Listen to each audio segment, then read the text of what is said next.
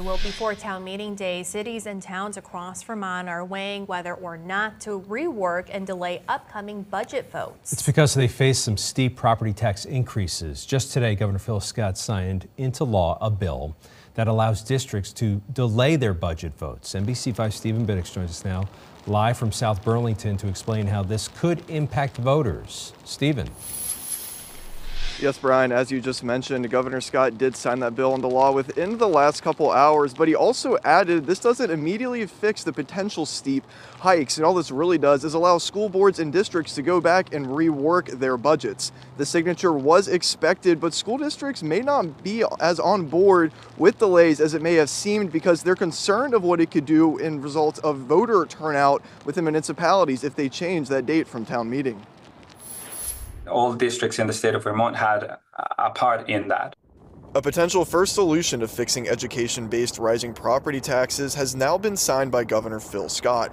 Some districts now debating whether to rework their budgets and delay their votes. The Lamoille Valley Supervisory Union seeing some of the biggest hikes, leading Stowe to delay their school budget vote to March 15th. Elmore Morristown put forward a budget that is around a 7% spending increase.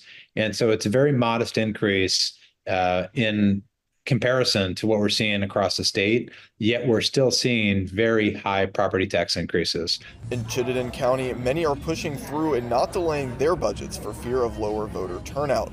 Colchester told residents to expect a 15.5% property tax increase for education, meaning a property valued at $500,000 will see a roughly $1,200 yearly increase.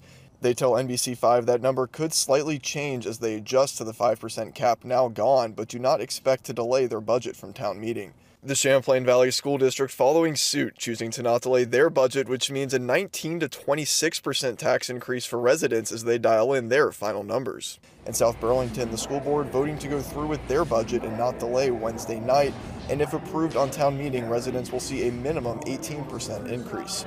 Winooski School District was supposed to be a beneficiary of Act 127, but also felt the unintended consequences. So the more districts spend, the more the yield goes down because we're basically going for the same pot of money. Our taxpayers were actually going to find gigantic increases in tax bills without really that much of spending, and then people were going to wonder what's going on. So we were continually having to adapt.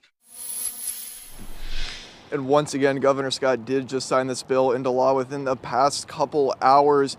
And it's going to be interesting going forward because right now in the legislature, there is still not an immediate fix out there. So in the meantime, Governor Scott and state lawmakers are urging Vermonters, if you're upset with the potential increases or the current budgets, to either vote your budget down or go talk to your school boards and districts. Tonight, we're live in South Burlington. Stephen Biddix, NBC5 News.